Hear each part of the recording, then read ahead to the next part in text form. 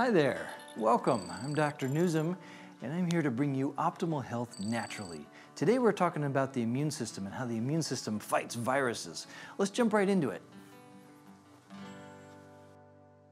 The immune system is an incredibly complex system. It operates within all of our other systems, okay? Its job is to protect and maintain the well-being of our entire body. Okay, we have two types of immunity within our immune system. First is our innate immune system, okay? And what our innate immune system does is it gives us non-specific immunity, okay? So non-specific immunity means it's kind of immune against everything, okay?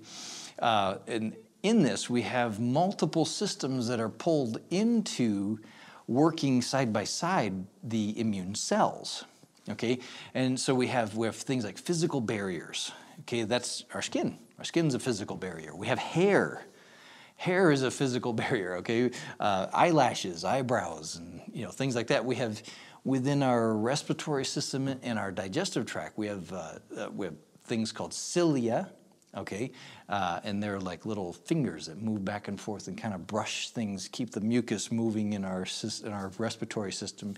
In our digestive tract, we have things called villi, and they kind of do the same thing, We have mucus that's produced in our digestive system and in our respiratory system that acts as a barrier. Those things gunk up, toxins and microbes that are in the environment that get into our system get stuck in that mucus and get brushed out of our system.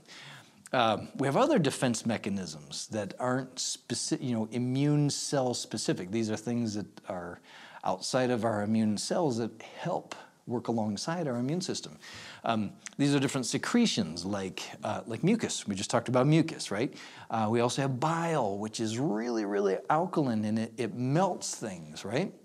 We have gastric acid, okay, stomach acid, that's really acidic, and it burns things, okay, just dissolves things.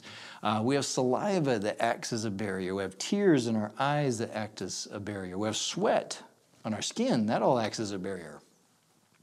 We have the other immune responses that aren't carried out specifically by the immune cells, the white blood cells, okay?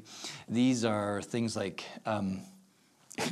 inflammation, okay? So when you get a cut, right, and it gets swollen around that cut, what that is the immune system's triggering an inflammatory response in the tissue to bring more water into the area, okay? And that separates the tissue and separates the cells, allowing for more space for the white blood cells to move around in the tissue and go after any toxins or microbes that shouldn't be in there. So let's talk a little bit about the specific cells that work in our innate immune system, okay? Our innate immunity, the cells that are employed over here are things called phagocytes, okay? Phagocytes are cells that eat, is what that means. They eat, okay? And they engulf toxins and invaders and cells that are infected and whatnot like that, and cells that are dying or cells that are already dead.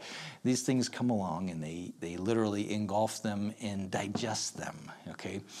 There are macrophages, and macrophages are really, really, really big phagocytes, okay? And they're like the garbage trucks, okay? We have mast cells, and mast cells they go around triggering that inflammatory response so the white blood cells can move around in the tissues, right? Then we have our most prevalent white blood cells. These are neutrophils, and neutrophils are our ground forces, if you will, okay? They're our primary fighters, and they are vicious. They tear up whoever they go after, okay? They're really, really amazing fighters. We have then our eosinophils. Eosinophils give us immunity against big invaders like parasites, okay? Also, they enable us to have big and long-lasting inflammatory responses so that the immune system can move around in our body. We have then basophils that allow us to have, allergic inflammatory responses, okay? We have monocytes that can become macrophages, the really big ones, but monocytes typically work as the cleanup crew. They come in behind the neutrophils cleaning up the mess, right? So this brings us to the dendritic cells. And the dendritic cells are kind of like they look like a spider almost. And they're very, very vicious fighters, kind of like our neutrophils, okay? But there aren't anywhere near as many dendritic cells compared to neutrophils. And dendritic cells do something real similar, real interesting in that they alert all of the cells in our innate immunity, okay, that we've just talked about, but they also go over and share information with our specific immunity cells, okay, our leukocytes that we're going to talk about in a minute. And how they do this is dendritic cells fight and destroy whatever they're fighting. They take pieces of them and patch them on their skin and then go and show that to all these cells that we just talked about, and show them to the cells that we're about to talk about in our adaptive or specific immunity. Okay, so let's go talk about that. So, adaptive immunity or specific immunity is carried out by some other types of white blood cells called leukocytes or lymphocytes. These particular types of lymphocytes or white blood cells are called B cells and T cells. And what these particular types of white blood cells do is they produce something called antibodies.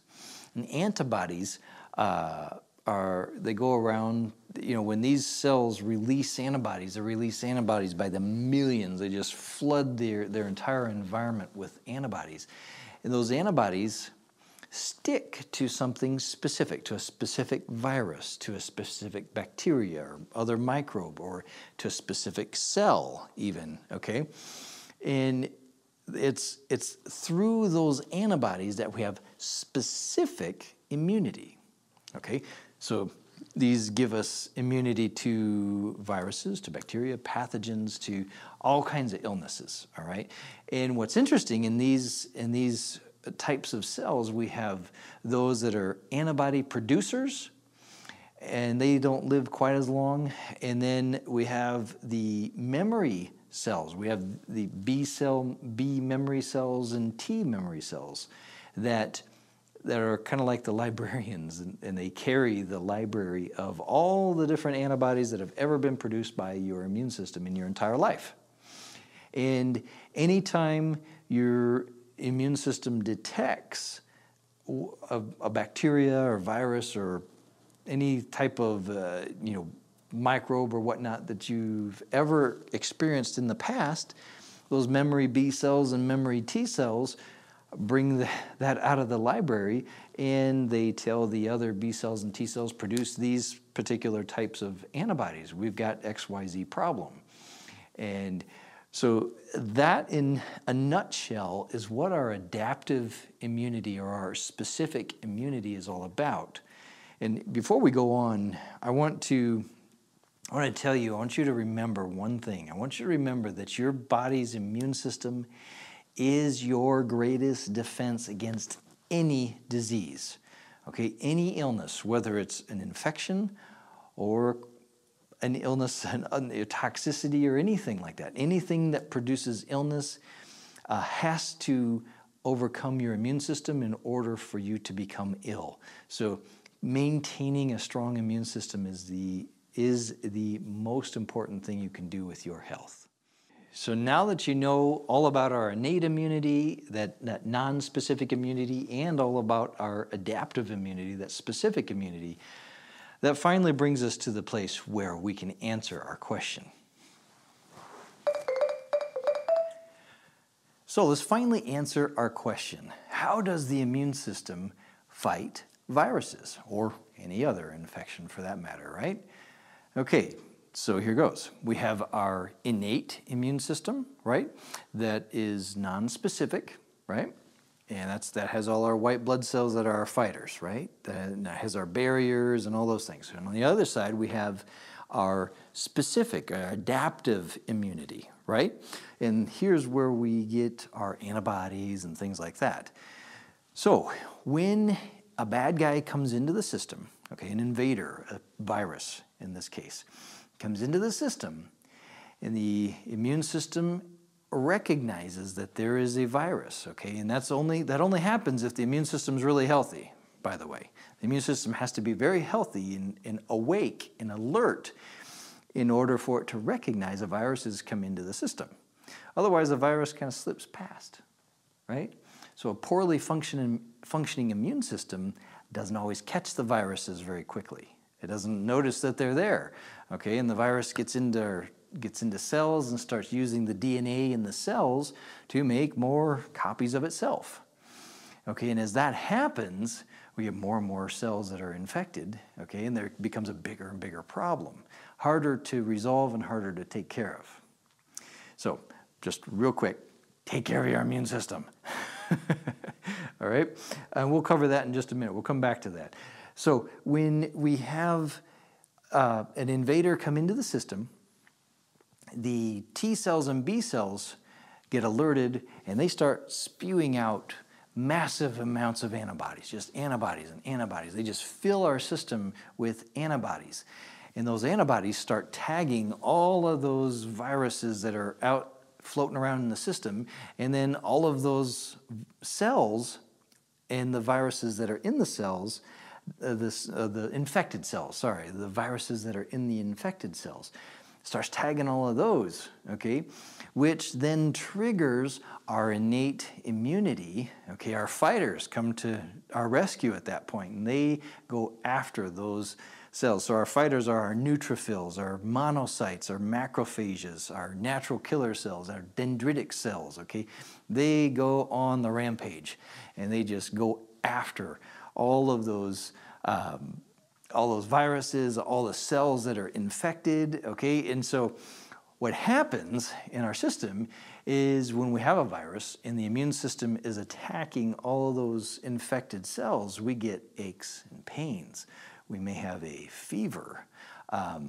We have fatigue, okay, because it takes so much energy for all of these to mobilize that entire army, okay? And so those aches and pains are from the immune system destroying those cells that are infected with the viruses.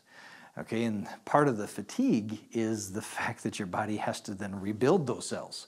Okay, so there's a lot going on here in this neutralization of infectious processes in our body. What do we need to do here? We need to support our immune system.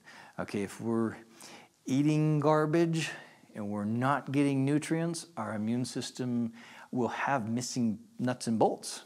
Okay, all of its functional parts won't function properly. Or your immune response is going to be slow. If it's slow, the infection gets way ahead of the immune system before the immune system starts to have a response. Okay, and what we want is a very quick response to infection so it doesn't go very far into our body, doesn't infect too many cells in our system. So, eating right, supplementing, getting all the nutrients your body needs in order for your immune system to operate properly. You know, this isn't just taking zinc. This isn't just taking vitamin C or vitamin D3. We need lots of different nutrients. We need rest, sleep, okay? We need exercise. We need clean food, clean water. We need to supplement, okay? These things we need. I love fulvic acid. I love adaptogens. I love medicinal mushrooms and those types of things. Those are all some things we need. We need, remember our microbiome is part of our immune system. We need to replenish that. We need to protect it with enzymes. We need to give reinforce it with more probiotics, okay? So there's a lot of things that have to be done to support our immune system and keep that response strong, number one, but also quick. We want it to stand up and take care of us as soon as possible. So I hope this all made sense. I hope you learned something from this video. If you're looking for more information, visit our website at drnewsom.com. So until then, I'll see you next time.